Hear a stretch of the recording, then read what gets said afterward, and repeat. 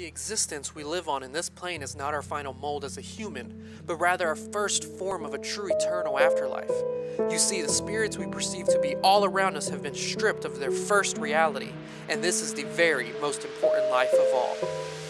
Life is no game, and that's why I remain here. I'm fighting the pain like a knife in my brain. Why they looking at me with they face crookedly like I shook them? These sheep saying I am insane. Look, B, I ain't no lame. I'll retire your name if you claiming you hot. I got fiery flames when I'm rhyming this way. You could die here today, and I'm wildin' like apes, so don't try to escape. That'll just make me get madder and splatter your bladder. A matter of fact, I got hammers to handle and damage your skeletal frame. Where do I hail, man? From hell's where I came. I got devilish ways, so you don't wanna cross me. On the mic, I am hype with no coffee. Got a few haters, I'm wiping them off me. I'll see you later, these Viking has lost me. Sly as a boss, be flying, I'm saucy. Grind till I'm icy like Frosty. Fuck your mom and your dad if they complain about noise levels raising. Bitch, why would you pause me? Now that I am evolving, as I get older, I know that my mind is dissolving. Had to ghost a few exes who constantly stalk me, but now that they dead, they just haunt me. Evidence does suggest ghosts do exist, and the main cause of this is usually when the dead have unfinished business.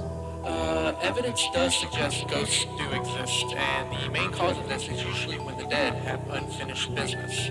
I've been feeling paranormal vibes lately. I don't know why, but my whole life all these hoes try to dim my soul's light. You pick where my mind takes me. I've been feeling paranormal vibes lately. I don't know why, but my whole life all these hoes try to dim my soul's light. You pick where my mind takes me. It's simple.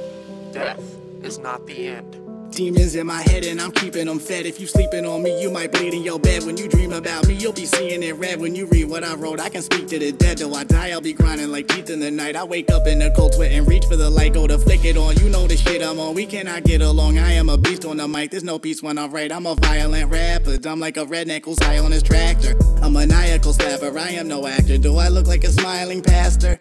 No, don't try to answer that, why are you stuttering? Don't even try to rebuttal me. Yo bitch is touchy, she trying to cuddle me. And I know it's troublesome, Tommy, that your bitch is no longer your bitch. She mine and you don't get no love from your mommy. Now she a zombie, I murdered the pussy for real, but it came back. This happens often, sent off in the coffin, that's what I call laid back.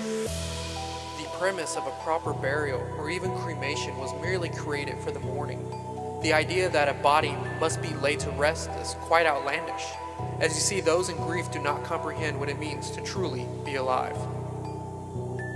I've been feeling paranormal vibes lately. I don't know why, but my whole life all these hoes try to dim my soul's light. You pick where my mind takes me. I've been feeling paranormal vibes lately. I don't know why, but my whole life all these hoes try to dim my soul's light. You pick where my mind takes me.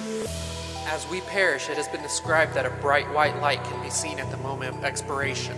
But does this light symbolize a departure to another dimension, purgatory, or maybe even a rebirth? The human soul is real, and when our outer shell can no longer thrive, this soul must continue on elsewhere.